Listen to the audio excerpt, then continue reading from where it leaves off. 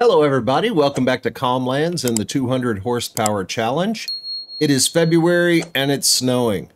I woke up this morning and I was being spammed with messages about there not being any more space to place eggs. So our egg spawn point is full. Now I can either put on the front loader and move those into the donut factory, but I'm going to have to deal with enough pallets over here at the donut factory. I don't really want to deal with egg pallets too, because there is a solution for that. And the solution is called the automatic selling of animal products. Oh, no, that's going to be in animals, chickens. And this exists for both chickens and sheep. And with sheep, of course, it'll move wool around. And with chickens, it moves eggs around. So we are going to place this as close to the chicken coop as we can get it. Make sure that our spawn point is inside the markers of the production. And there we go. 500 bucks. Now we can go into our production settings. It's usually down at the bottom. And we can turn on eggs and have them distribute. Now it looks like those are not actually going in there yet. I'm going to get on the tractor and we're just going to kind of give them a gentle nudge. Sometimes you just have to move them a little bit and they'll pop into the production. Yeah, there they go.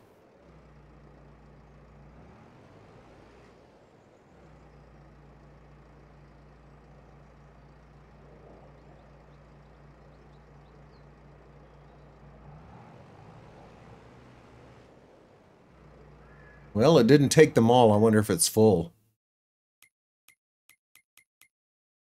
Yes, it is. So it'll distribute those over to the donut factory, but I think I have to turn the donut factory on. And I can do that.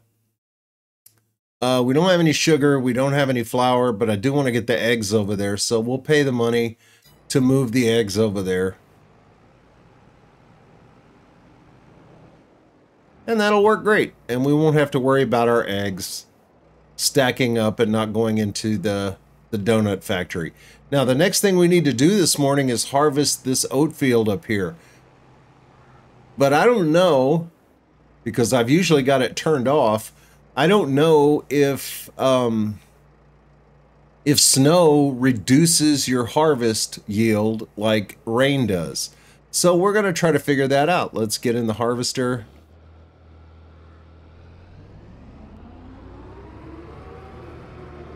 And if we get the message that we're going to get reduced yield, we'll just wait. It looks like the snow is going to let up here sometime soon. Our sugar beets are still growing, but it looks like they may not be ready until April. I don't think they're going to be ready next month, as much as I hope they would be.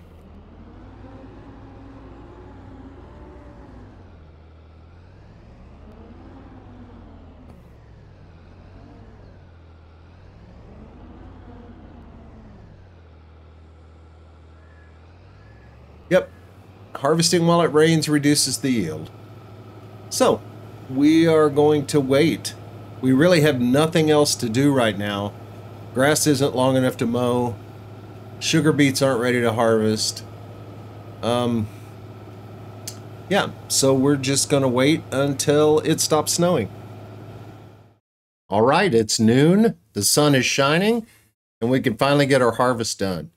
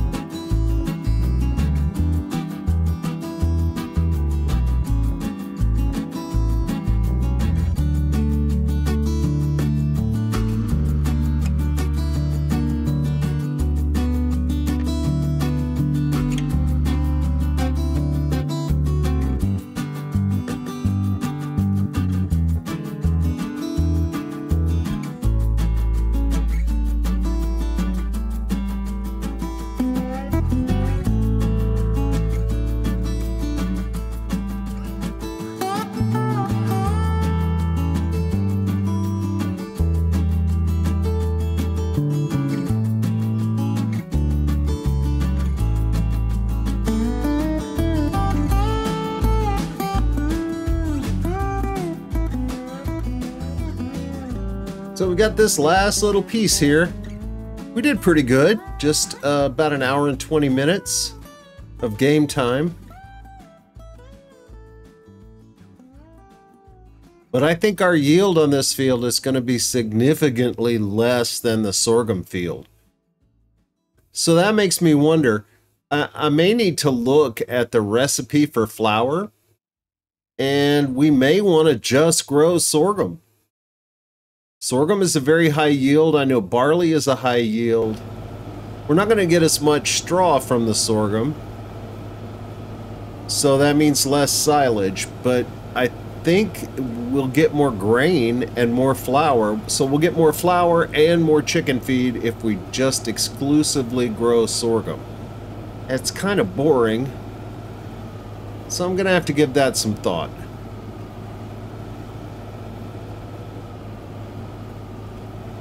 But for right now, we are done with the oat harvest. Let's go dump this and see how much we got.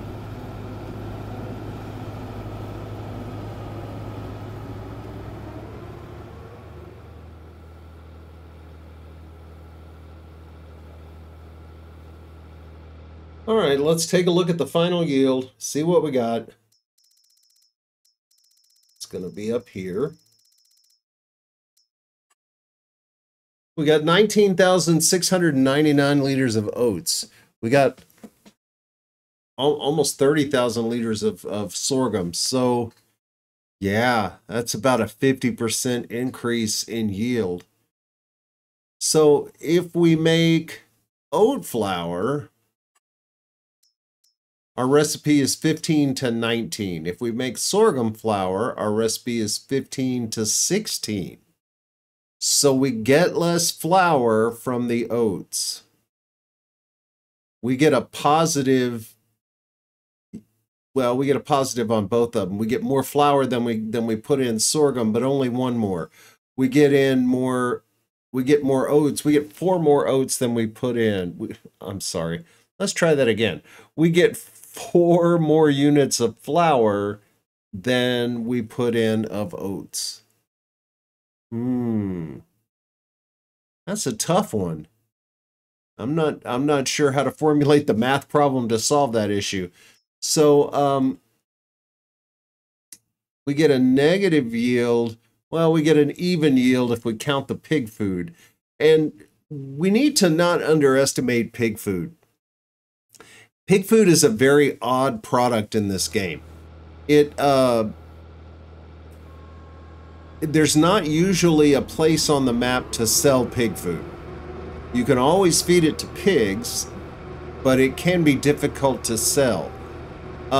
If you produce it in a production like that, then yes, you can auto sell it to, I guess, the ether.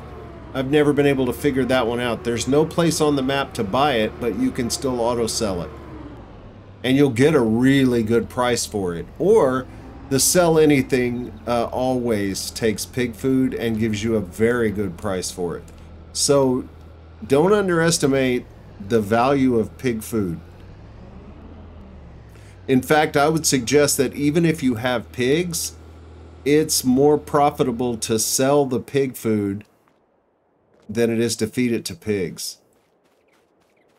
You can sell the pig food and then buy what you need to feed your pigs. Cheaper.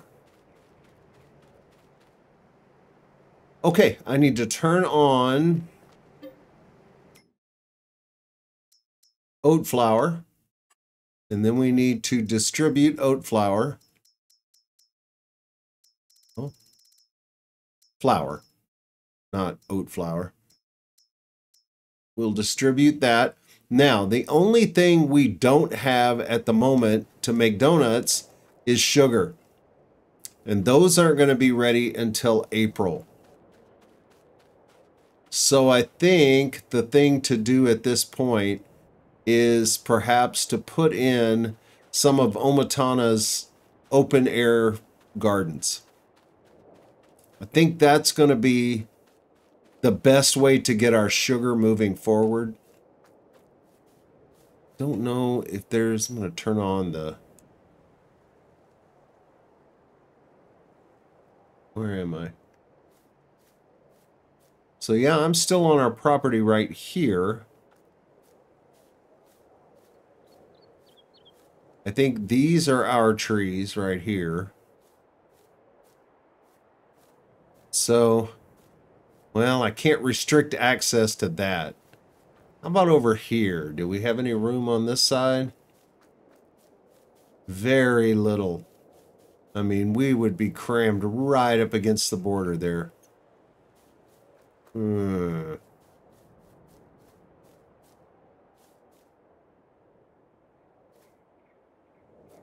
Yeah, there's just really not enough room right there. I don't know. I don't know that we're going to be able to put in any open air gardens until we get some more property.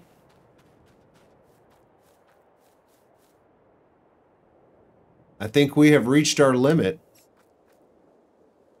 I might be able to stick in a couple down here. Let's see how they fit.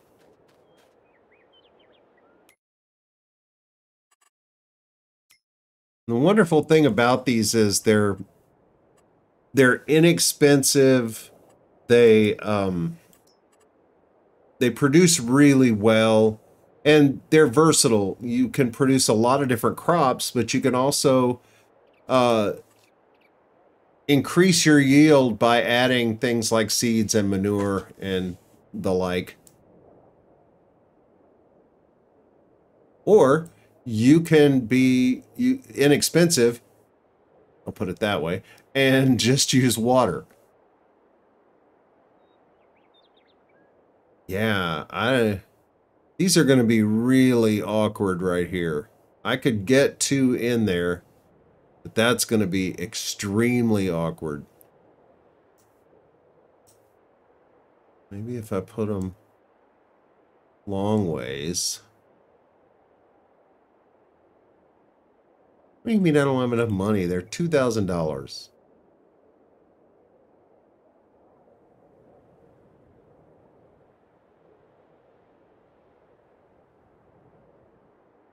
Yeah, and then I would still have enough money, or still have enough room to put some, put another shed up there. All right, I'm going to place these, and if I don't like them, I'll get rid of them. Why? Why did you raise the ground? Oi.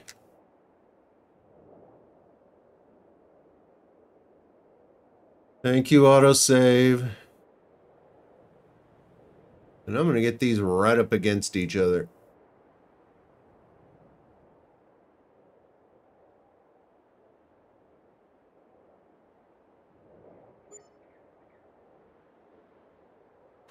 All right, how bad did you deform the ground? Okay, not too bad.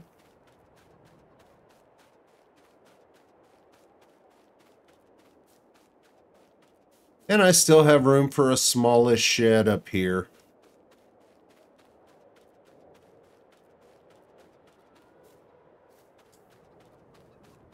All right, let's get some water in these guys.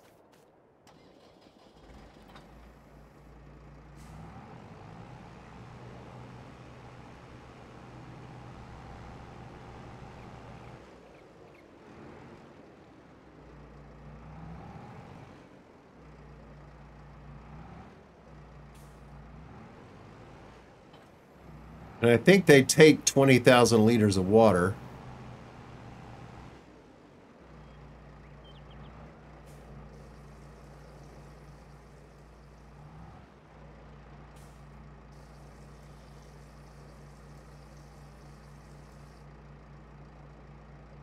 Okay, so right now we're going to do this the cheap way.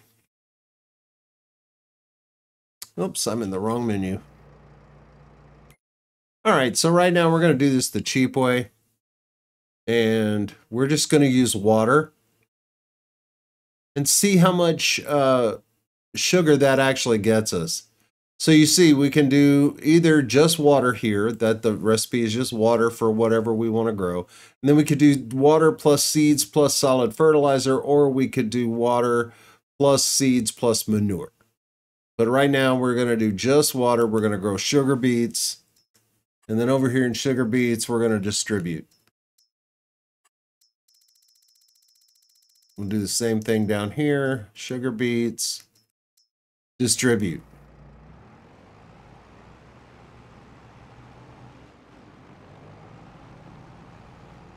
And now we're making donuts.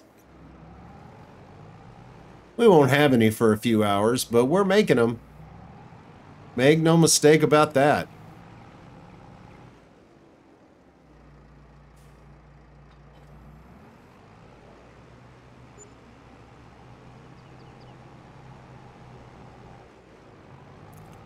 So the next thing we need to do today is pick up that straw.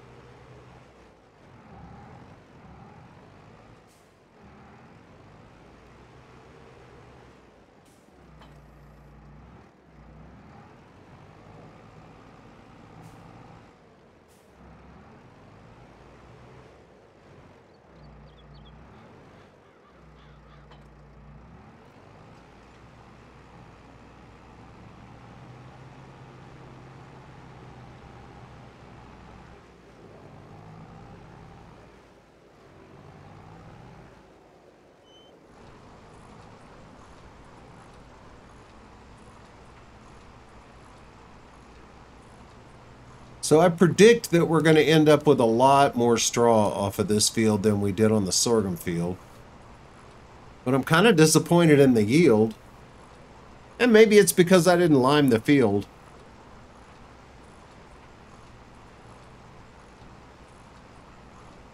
But I didn't lime the sorghum either. And now I know all crops don't yield the same. I understand that. But I thought it might be a little closer than that. I mean, there was about a 10,000 liter difference there.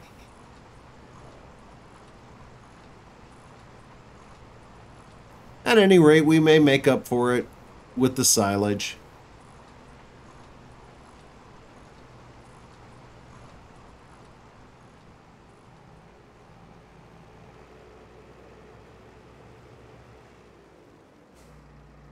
Well, that's a very odd problem.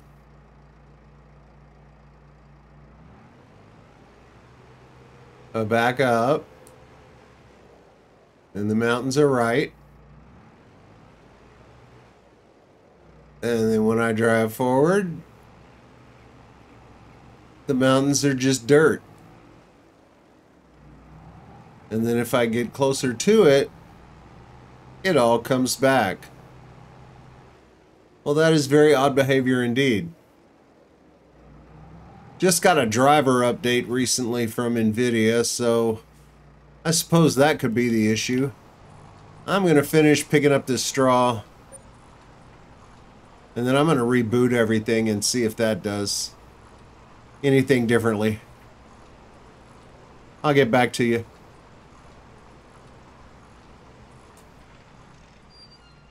Alright, so I changed a couple of settings, rebooted my computer, and looks like the issue's gone. So I'm not sure what was going on. At any rate, it's no longer going on. So we're not going to worry about it. This time, I was gently reminded by a viewer that I did not lime this field before I planted sorghum in it. So this time we're going to lime the field, we're going to plant it, and then we're going to herbicide it, and then we're going to go to sleep again. Oh, goodness. I don't know if this is textures reloading because I changed some settings. A little jerky. Alright, that seems better. No, little jerks again. I don't know what it is about this game. I mean, I don't have the greatest computer in the world. I have a Ryzen 5 5600X and 32 gigs of memory, DDR4 memory at 3600 megahertz, and I have a NVIDIA RTX 3060 Ti Founders Edition. Not the greatest in the world, but certainly enough to play Farming Simulator 22. And yet, I still get lags and hesitations, and I'm not the only one. This is a common issue. This game looks better, much better than 19 did. It does not run as well as 19 did. It doesn't feel as complete as 19 did. So, you know, it's a good version. I've really enjoyed it a lot. I'm not slamming on it because I know that this game involves so many different things.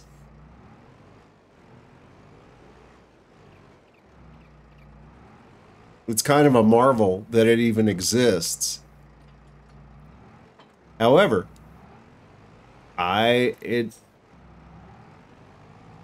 don't think it does as well as 19 did. We'll see. Maybe my hesitations will go away as I load in all the rest of the shaders. I'll drive around a little bit, and then we're going to lime the field. I'll get back to you.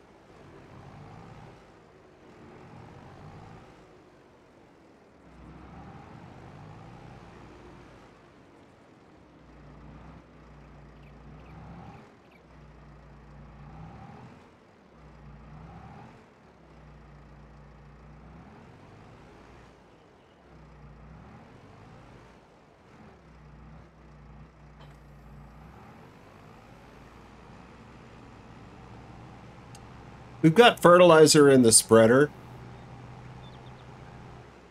So I think the best thing to do with it is to actually fertilize this field.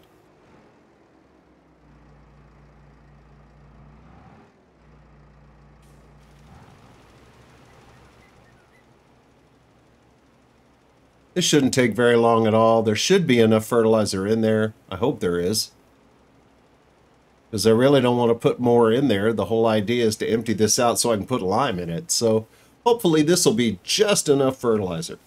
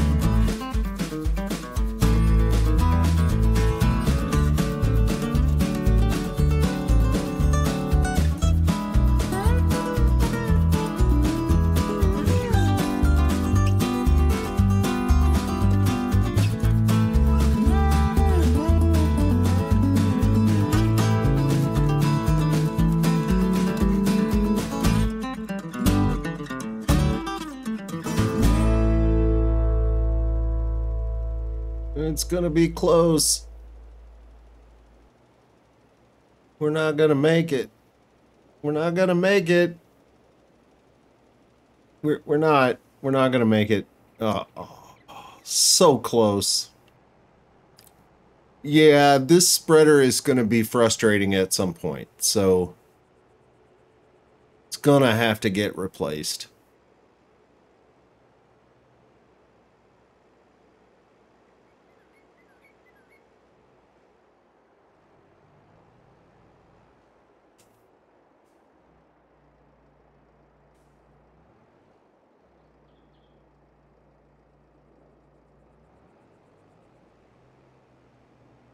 On the bright side, one 8,000 liter bag of lime covers our fields pretty much perfectly.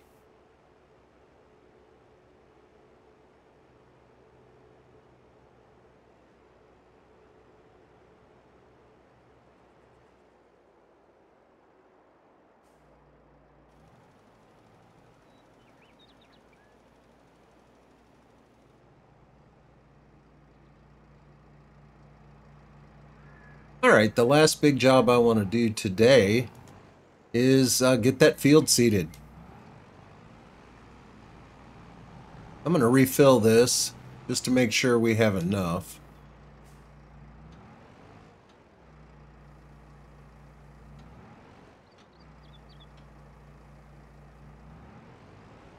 All right, we're all nice and full.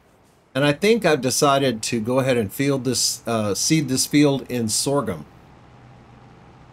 It just seems like the right thing to do. I haven't actually done the math on it, but it feels right, so that's what I'm going to do.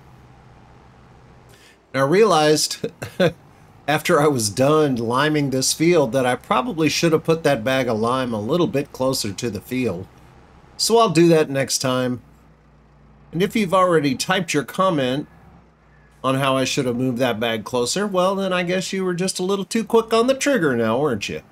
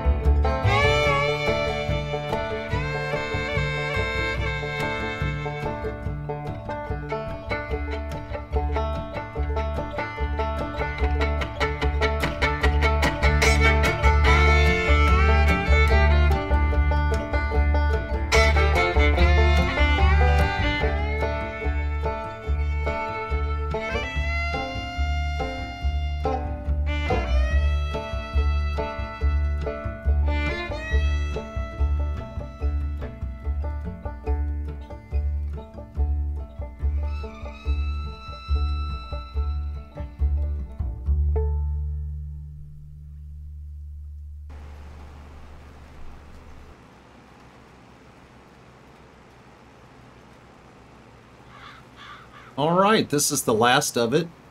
Got a few little spots we need to clean up. It's real easy to tell when you've limed. Stick out like a sore thumb. I know I've got a strip down the side over here, and then I've got one spot kind of right out in the middle.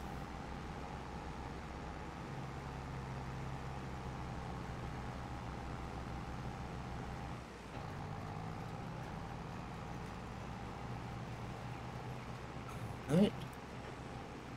See if we can find that other spot. There it is.